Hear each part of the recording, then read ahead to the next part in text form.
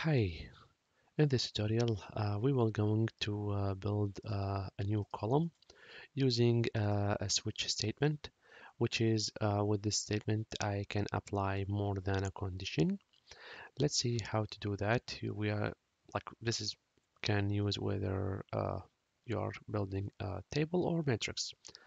Go to the dataset and add calculation field, and here let's see, we can check the age.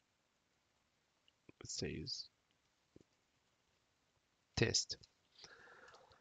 Go to the expression and start with a switch, and here you will going to write down to use the fields. In my case I'm going to use the age, and I will add my condition if the age less than 16. So this is mean less than 16,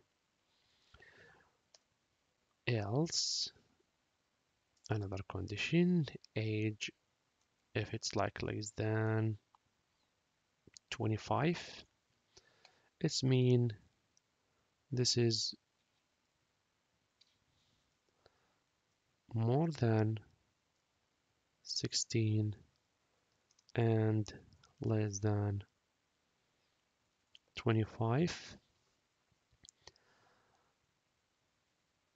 or I have to add between. If I want to say less than 16 and more than 16 and less than 25, I have to say between, but I don't need now to use it. This says less than 25.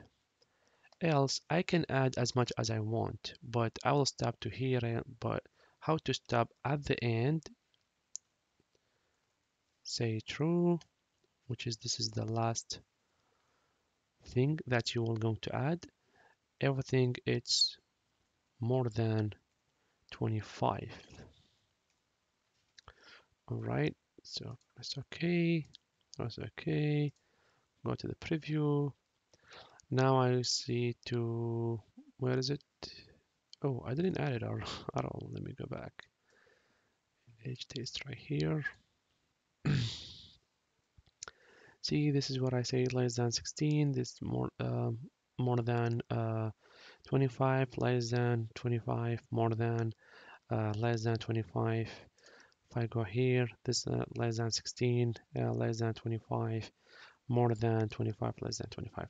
So this I can add more than one condition using a switch statement in SSRS. I hope you guys enjoy watching my video, and see you for next videos. Thank you.